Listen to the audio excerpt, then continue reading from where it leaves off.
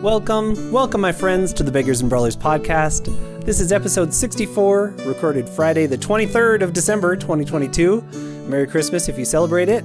And today I have a 2-chapter preview for you as a Christmas-inspired gift of our forthcoming Tidecaller novel, Rebel of Riddle and Woe, plus some thoughts afterwards on the joys of world building, not the places, but the in-between places.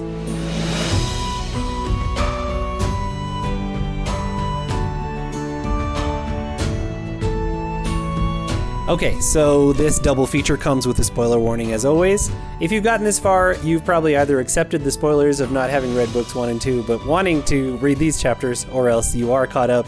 But I just thought I'd mention it because you also can't listen to this chapter without spoiling the books that came before, or necessarily the chapters that came before. So hope that you're all up to date, and with that, let's get chapters, 4 and 5 of Rebel of Riddle and Woe.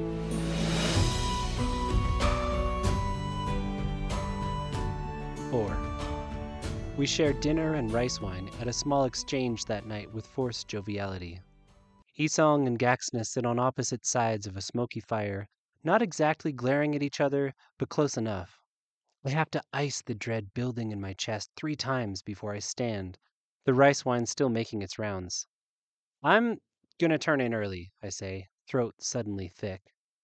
Every eye turns to me, but it's Esong's and Gaxna's that burn. There's no way to do this without hurting someone's feelings. I just wish I could get mine straight.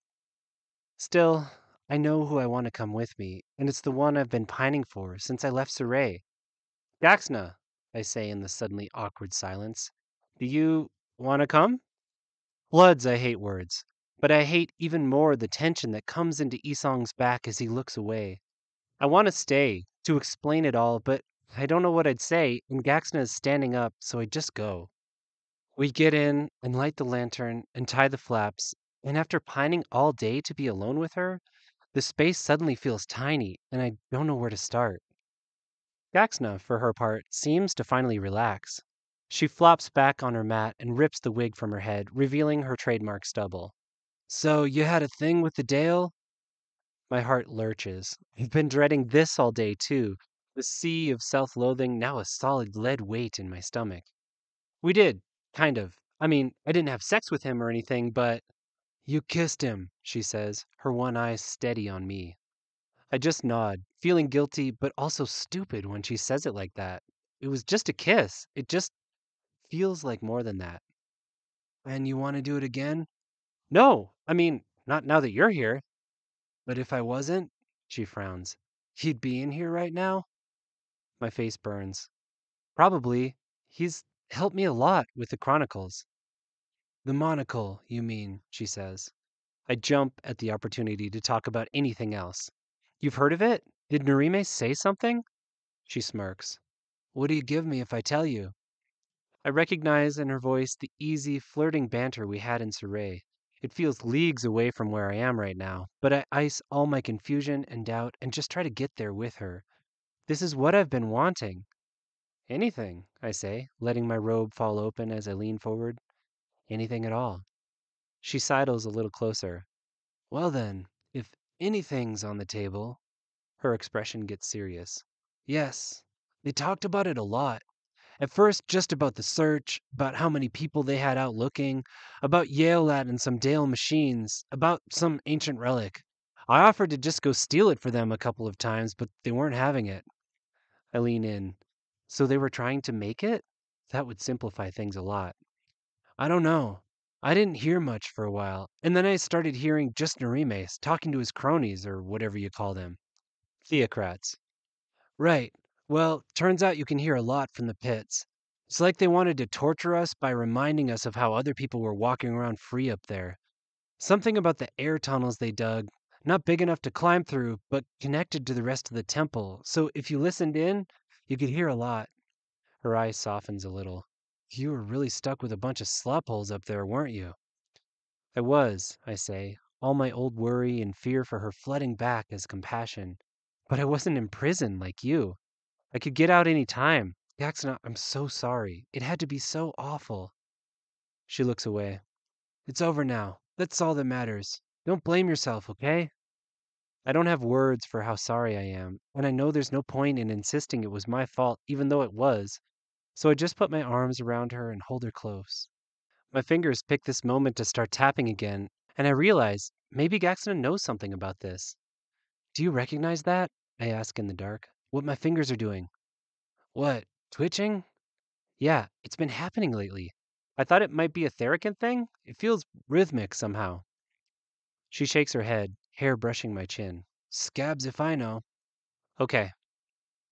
We lie there a while, me spooned into her back. My fingers stop moving, and I can't help notice the soft curves of Gaxna's body under my hands. Feel the way her hips press against me with each breath, and smell that same smell I remember, like clove and pepper and cardamom. I remember the first time we lay like this, after Estrija broke into our hideout in Surrey, when Gaxna finally told me about her past with the Thericans. I've dreamed of being back here for so long.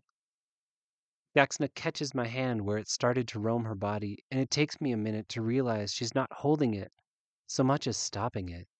She turns, and I see the first hint of real pain there, the reality behind her bluff exterior. Thea, she says, I can't yet. I need some time. Of course, I say, pulling back, even as my heart thunders, confused. Can't? Is she still heard about Esong? Or was it something from talking about the pits?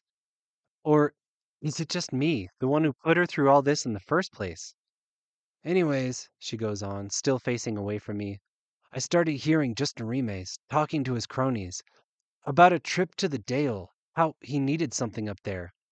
Once again, I grasp at something simpler and easier to understand than my own heart. The monocle? That's what I figured. That he'd found something out, so he stopped talking to Miara about it. She turns to face me. And that's why I came. I mean that, and I wanted to be with you. But I figured you would want to know, too. Would need it if you're going to stop him, or the floods, or whatever. I grip her tighter, finally hearing what she said through the storm of my emotions. A trip to the Dale. Craftology! That has to be what my father's papers were talking about. The whole thing I went to Duran to get?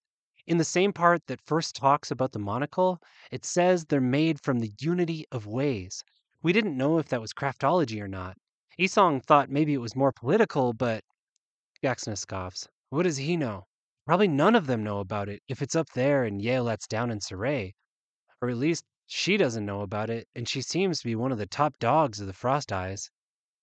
I only half hear what she's saying. The Dale, it's not even that far off our path.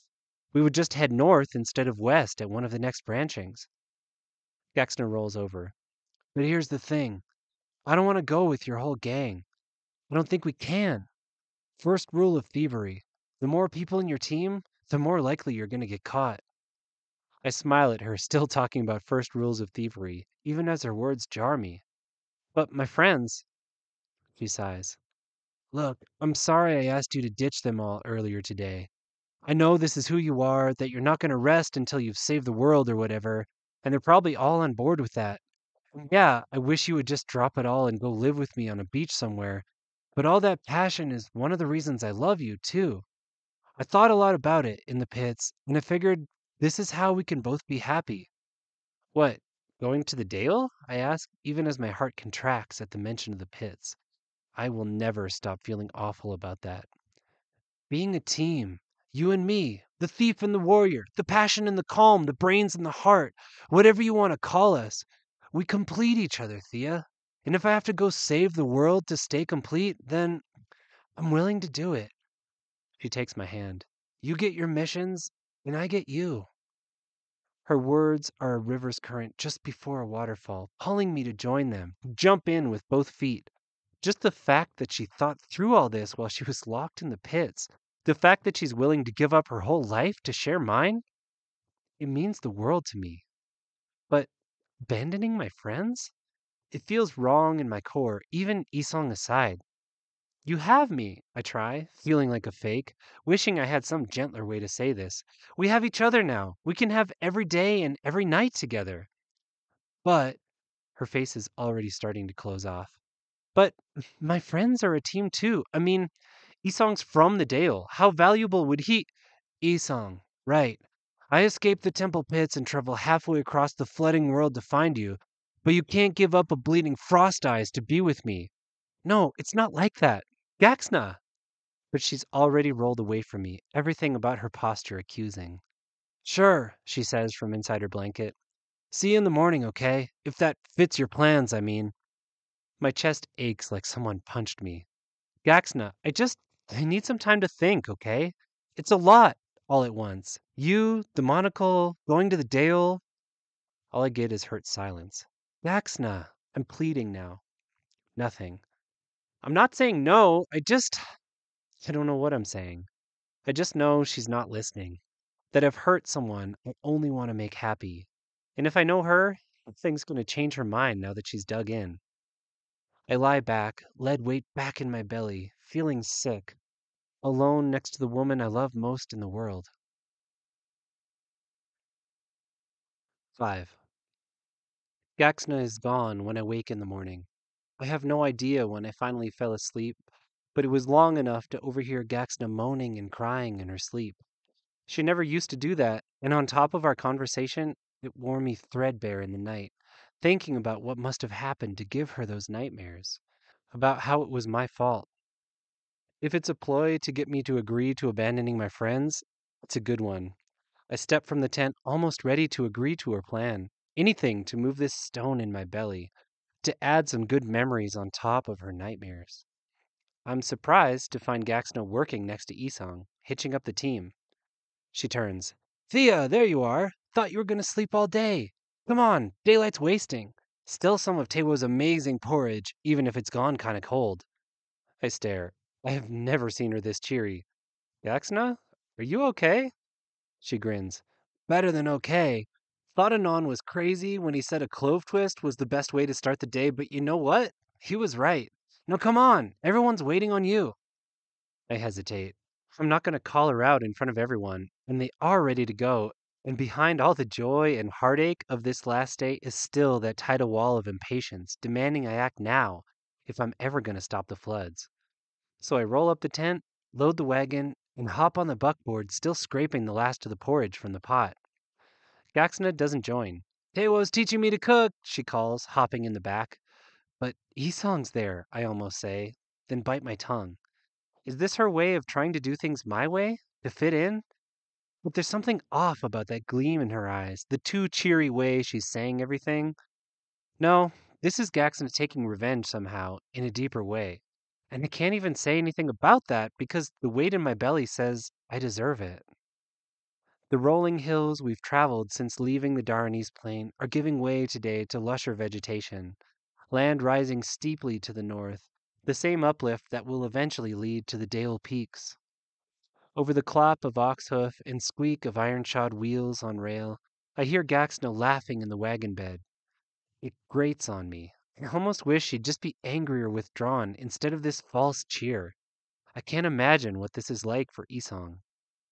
I turn over our conversation as trees crowd the ironway and the air grows fragrant with tiny, blossom-laden vines hanging from the trees. It's no surprise Norimes and Miara knew about the monocle too. They surely have their own copies of the Chronicles. It's also completely believable that someone's made or found a monocle in the Dale and we just happen to be close to them right now. So, why am I not excited about it? And why, I keep asking myself, did I not sneak off with her last night to start our adventure and save the world? I'd like to say it's just loyalty to my friends, but I've already proven myself the kind of person who will abandon anyone for the sake of her mission. And I think that's it. This feels too perfect somehow. Gaxna finding me out here, loaded with the information I need, and ready to go on a dangerous mission with me.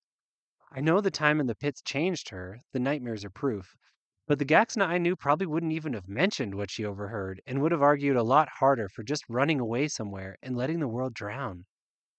I shake my head. Or is this just the seed of doubt Isong planted yesterday, finding roots in a complicated situation? I don't think he was doing it out of malice, but neither do I think he can see Gaxna in an unbiased way. Which is part of the reason I haven't said anything about her new information to anyone. They deserve to know if I decide the Dale is the right path, but I need to decide for myself first. I laugh out loud.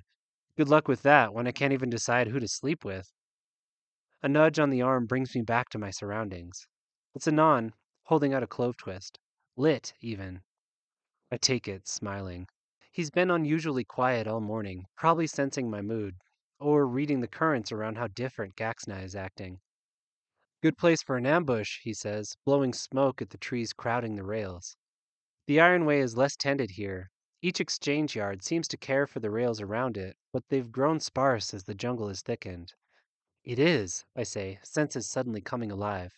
The branches are nearly overhead now, just a pace or so of clear ground to either side of the rails, and yesterday's insect song is gone in chirps and bird calls and the occasional raucous howl of a monkey. Not only could we likely not see bandits coming through the dense foliage, we wouldn't hear them either. My heartbeat rises. I used to do 'em, Nan says, as if he's discussing the weather. Ambushes.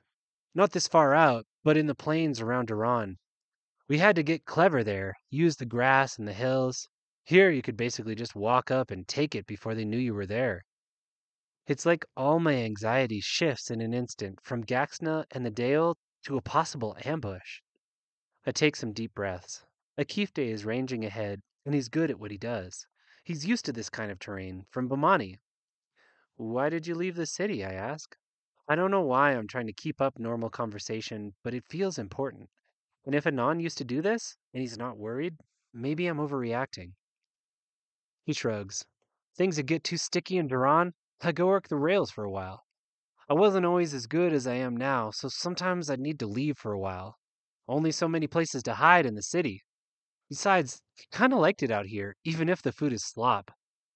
I never really left Saray before I had to flee.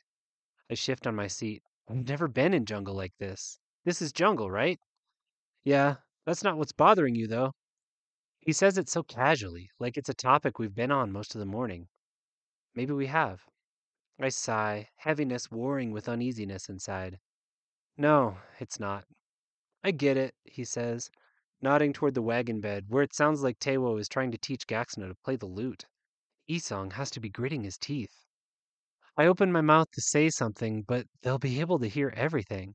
Here we are in the middle of nowhere and still no privacy. Anon holds up a hand. There were times out here where we'd scope a caravan out and decide to hit it and set up our whole plan. I was usually the mark, stumbling out into the road or playing dead or whatever. Anyways, it took a lot of work to set it up because you couldn't really reuse spots. Caravansers talk to each other. So we'd do all this setup and wait all day, and then the wagons would roll over the hill and you'd realize something was wrong. He draws on his twist and I frown, trying to watch the forest and also figure out where he's going with this. I catch a glimpse of Akifte ahead on the rails, which settles me a little. He hasn't spotted anyone, and he hasn't gotten shot yet. That's all good. They'd have more guards out, or another caravan would be right behind them, or a scout would see us, or whatever. And your first reaction is to pull back, or to quick make some new plan. But you're already committed by then. Run, and there's going to be a chase because they know you'll be back. Make a new plan, and you won't have time to get it set up, and they'll probably see you doing it anyway. Every time we'd choke, somebody'd die. I look at him, interested now despite myself. So, what did you do? Depended on how smart my team was. But the best thing to do? He flicks his clove stub into the woods. The best thing was always to stick to the plan, even if it felt like it didn't fit. That's what we found out anyway. He pulls a new twist from his pocket and reaches over. Give me an ember? I hand my twist to him, I've barely smoked it, and sit back against the worn cedar backrest, watching the trees without really seeing them. The chronicles point to Yemla, which means a river post. Yaxna wants us to go to the Daul alone. Isong thinks she's a danger, but he's got his own reasons for thinking that. And me? My heart is a jungle without a road, full of sounds and suspicions with no clear path out. Anon inhales deep and hands my twist back. So we still headed to the next river post? You're flooding perceptive for just being a thief. You sure you never studied water sight? Anon makes a hurt expression. Just a thief? That's a whole industry you're insulting right there. And I'm the top of it. Or I was. I glance at him, wondering how much he knows or has guessed about what Gaxna wants. Whatever it is, he will have told the rest of the crew. That's just how Anon is, and I love him for it. Yeah, the river post, I say, surprising myself with how confident I feel.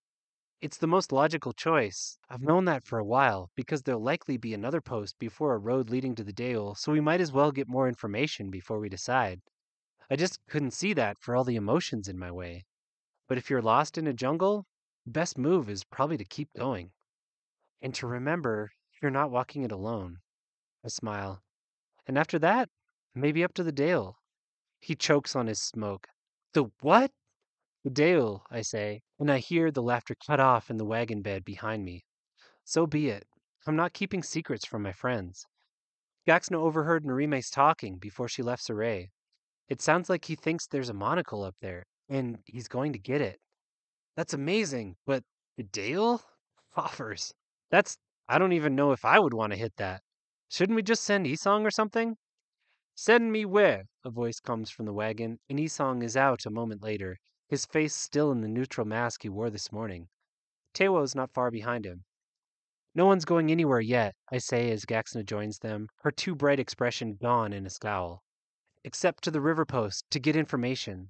We still need to know if Yemla is alive, if we can find him, and see if he remembers anything more about his immersion.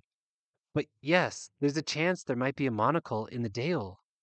Her scowl deepens, but Isong is the one who speaks. I don't know if that would even be possible, he says, his long strides keeping pace with the wagon easily. The peaks aren't like the lowlands, where you just have city-states and outlands and nothing's really guarded or policed. We have borders, guards, watchtowers, and the only foreigners you see inside are slaves. Perfect, Anon says, either not reading Isong's skepticism and Gaxna's scowl, or ignoring them. We all get taken as slaves, or Isong leads us in like he's our owner, and then once we're in, we get assigned to wherever the monocle is. Gaxna and I steal the thing, you all break us free. Done! World saved, right? I almost laugh at how easy he makes it sound. But we don't know where the monocle is in the Dale, right, Gaxna? It feels so weird to talk to her this way, like we're in front of a crowd. Her scowl deepens. No. This probably feels like a breach of trust for her, that I told them what was probably supposed to be a secret, that I'm even thinking of going altogether. But they all care about this just as much as I do, and I was never going to keep secrets from my friends. That's just who I am, and for once today, I don't feel bad about it. Isong clears his throat. The peaks are not a small place. Alethea and I have already talked about this. Gaxna flushes at that. But there are 7 citadels, each with their own repositories of ancient artifacts and craftworks, and many more kept in individual houses. Even if we could search without worrying about getting caught, it could take years to find it and all that. And you forget that so long as Yeolat is in power, I'm in exile. People will remember me. He grimaces. Little makeup, maybe a haircut, we'll hide you good, Anon says, but his voice has lost a lot of enthusiasm. We can handle it, Gaxna cuts in, obviously meaning a different we. Thea and I have done lots of hits. This is just one more. There's no way, Isong cuts in. You'd be taken, killed. You don't know what my people are like. I know enough, Gaxna growls, and just when I feel the conversation spinning out of control, Tewo holds up a hand. Just that, but he has such a deliberate way of doing it, either that or because he talks so rarely, that we all quiet, looking to him. We all want the same thing here, he says in the sudden silence, to stop the floods. But we need more information. Where the monocle is in the Dale and whether Yemla lives. If he does, and it is in the Dale, perhaps he can point us to it, or tell us how they made it. We are not enemies, and our plans are not opposed. Alethea is right. We should wait until we know more. The river post will tell us what we need to know, if we have ears to hear.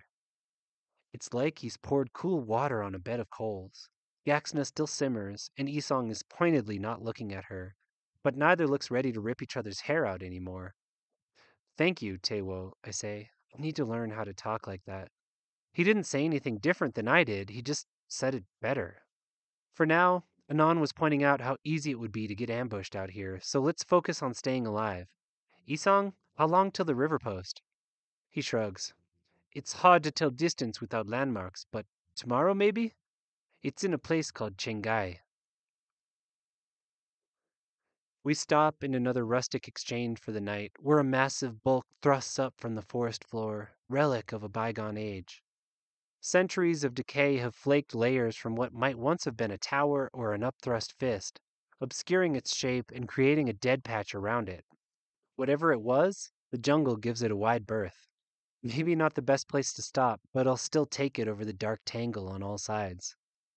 Gaxna keeps up her false cheerfulness around the fire, charming everyone except Isong with her stories from the streets of Saray.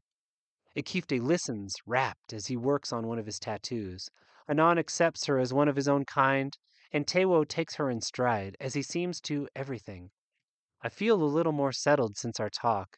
Telling them about the Dale was the right decision, and so was insisting on the river post before we make any decisions. Still, the lead weight returns to my belly when the fire burns low. I stand to turn in for the night, dreading the conversation that's coming with Gaxna, the alone togetherness of the tent that I ironically used to pine for. To my surprise, she doesn't get up when I do, taking another twist from Anon instead. She comes to bed much later, when basic tide has almost carried me to sleep and is clearly in no mood to talk. I leave it like that. I know I've hurt her, but depending on what we learn tomorrow, I might have to hurt her a lot more. If there's no new information on the Daewoo, but we find out Yemlaw is alive and somewhere we can reach, I'm gonna have to choose that no matter how much my heart pulls me to run away with her anywhere.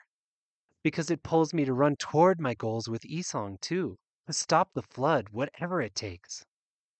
Her moans start almost immediately, and my fingers do their tapping thing again, sounding out a rhythm in the night. There's no way I'm sleeping like this, so I lie awake and listen, trying to find a pattern in the taps or some intelligible phrase in her nightmares, something to give me the guidance I need. I find nothing, so I seek solace in my own breath, praying that the river post will make things clear.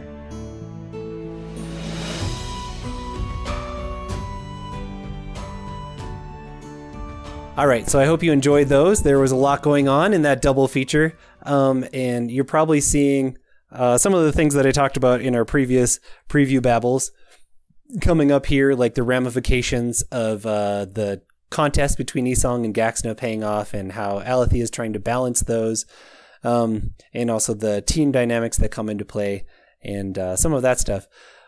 What I was thinking about when I look back on these chapters was the different experience of writing this book compared to books 1 and 2. Daughter of Flood and Fury is totally centered in Saray. We basically never leave, and we kind of hardly leave the Blackwater district, but we definitely never leave the city. It ends with her leaving the city. Book 2 starts with her in transit, but she very quickly, I think in chapter 2, ends up in Duran, and that's where the rest of the book happens, except for, again, the epilogue. And this is a world of city-states, and I think when you write city-states or write the capitals of nations or peoples, it's kind of easier world-building wise, because you can say the Sarayan people are like this. They believe in gender. They have 2 divisions. They have witches and they have monks, and this is how the police force works, and these are the fountains in the city and the culture around it and all of that. And it's really easy to write a monolithic culture, even though, okay, it's not easy because you want to make it realistic, but at least it's one thing. And same thing with Duran, a city of merchants and people who are obsessed with wealth. And here's the magic that comes from that. And here's the hierarchy that they've set up and the way that laws work when money is the highest. Well, not actually money, but possession is the highest good. It makes a lot of sense within that city. But in the hinterlands between them, it's just like that scene in Monty Python where they try to convince them that they're subjects of the king, and they're arguing about like what arcane form of political system they actually have. I think it's a strange artifact of modern times for us all on an entire continent to agree that we belong to this government and this set of people. And even within that, within the United States or within the UK or within Brazil, or within Uganda, you'll find, so many ethnic variations, cultural variations in different places in what they eat and how they talk or what language they speak, how they dress. There is just naturally variation as we travel through a world. And in a world like Alethea's that is hardly politically unified at all, the places that are ways outside of these like city-states where cultural has become sort of monolithic are really a blending. And the landscape is a blending. So it was really interesting for me and kind of a new challenge to write this book, which is essentially a travelogue, and have them never really arrive at a place, but always be in between places. And so the people and technology and food and culture that they meet is always a kind of blended people and culture. And it isn't monolithic in the same way. And, you know, it's still really affected by the geography it's in. In these chapters, we saw us come out of kind of the dry plains outside Duran and up into the higher, very wet and lush jungles, and how Alethea is kind of uncomfortable with that as she's sorting through everything else. And I just found that really interesting. I think that it's kind of like the next level of world building to go from this is what these people are to be like, this is the weird kind of in-between that these in-between people are. And I think that that is just like we were talking last time about how kind of like the next level of detail that makes you come up with these minor characters or plot points that ends up being more interesting than the main ones. I think also when you've developed some kind of like monolithic touchstones in a culture or a world building, then the in-between things, like the people who fall through the cracks of a societal system or the people who live in between societal systems, those become much more nuanced and I think also more interesting because they're always negotiating something instead of just fully believing in it. So funnily enough, this is the quote unquote Christmas episode, and I'm fully aware that not everyone celebrates Christmas. And I think that it's more interesting for us to negotiate the holiday that's so big for some people and doesn't matter for others, and be aware of that and how it inflects, you know, like, because my family celebrates Christmas, but in very different ways than like a passionately Christian family would, or someone who's in a place where the snow doesn't fall during that time, all of those things. I just think it adds more nuance, and it was, for me, much more interesting to write. So I hope that for you reading it, getting to read some in-between places in Alethea's world instead of always being stuck in these like sort of crystallized places of magic and culture, because obviously to some extent the magic in her world is influenced by cultural beliefs. In Saray, it's the belief in gender that gives men and women different powers and sort of like splits up very similar powers into blood and water and all of the things that come from that. And in Duran, this obsession with possession has given them magic that's literally tied to wealth. So I think those crystallized things are interesting, but it's also more interesting to see how things work out here. And we do deal with some of the magic that happens out in these places, but I think that they're kind of actually the future of where this world is going. But I thought that hope that it's interesting for you to see those in-between places in the world. So I'll stop blabbering, but I enjoyed a lot fully fleshing out this world and shading in the places in between the dots that I'd already filled in. And I think we are probably getting to the point where I need to make a big old world map. I've held off. I don't think I've given you any maps for this world. I have my own, but they're not pretty. So maybe it's time to make some pretty ones. Anyways, I hope you enjoyed that double feature. I hope that you're enjoying the holiday season. If it is one for you, if it's cold or warm, or you're about to get together with family, or it's just another day in the grind like it was for me when I lived in Japan, felt very strange. But most of all, as always, I hope that you have some good books to keep you company and you're well in the process. So until next time, I think I've probably got one more preview like this, and then hopefully the audiobook is out and you can just grab it and listen to it without my babbles appended to the end. But I'll be back with that in a week or so. So until then, read on. For more information on Levi Jacobs and his books, including the award-winning Tidecaller Chronicles, visit www.levijacobs.com. Or for a free audiobook, only available to podcast listeners, go to www.levijacobs.com/free. Thanks for listening, and read on.